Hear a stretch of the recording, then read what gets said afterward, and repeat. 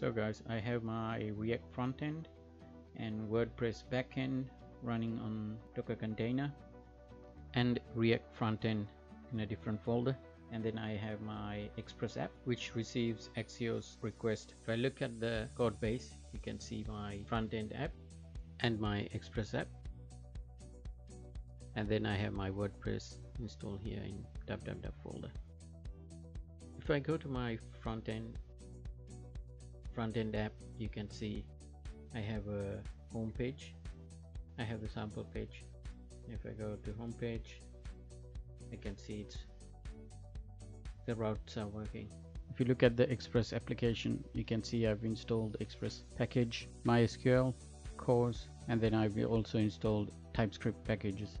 My Express app entry point is in index.ts. It's a TypeScript file. Index file calls for app class, which contains the Express API calls. Express API class contains all the routes and libraries. In my API class, I have few private variables to hold database drivers, MySQL, and functional libraries. Inside the API class, API getInit data method have the API route to get all the data need to start the frontend app, and it calls an async method to return WordPress pages and menu items.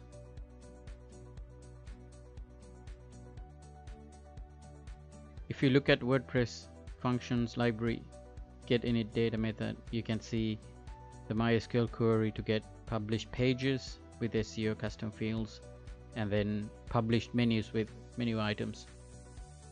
I have a PHP Storm request test file I've created to test this API endpoint. Let's go ahead and check the request. You can see my request status is 200 and I have a pages and menus in my response. Next, we'll look at how we can use this API endpoint call from our front-end React app. I've used Redux to store these pages and menus data returned from this API call. I have used create async thunk in my store to fetch data and store it in an object variable, so these data can be accessed within the front-end app. Let's go to the front-end app and see how it works. I've installed the Redux Dev Toolkit for Google Chrome, so it'll help me troubleshoot my Redux store data. If initial data load variable is empty, you can see the app request this data from the Express app and save it under initial data load object. In my response data object, I only have list of menu items, and they are not formatted to include inside each menu. I need to create each menu and sort the menu items inside each menus. So I will do it in my front-end app. Let's look at the WordPress backend app. You can see the menu structure. I have menu called header menu. You can have multiple menus like footer menu, sidebar menu, and so on. Once I have the menu list, I am formatting these menu items to their own menus, and then will be restored in another Redux variable called menu list.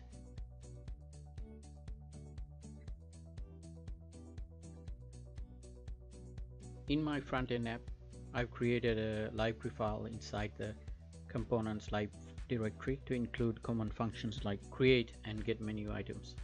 Create menus function will sort the menu items to the correct menus.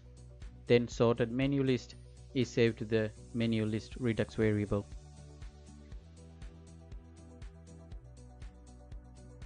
In my main navigation TSX file, I use getMenu method to retrieve header menu from menus list array. This menu array will be rendered using list item function. That's it for this video. Hope this helps. Please subscribe and give us a like.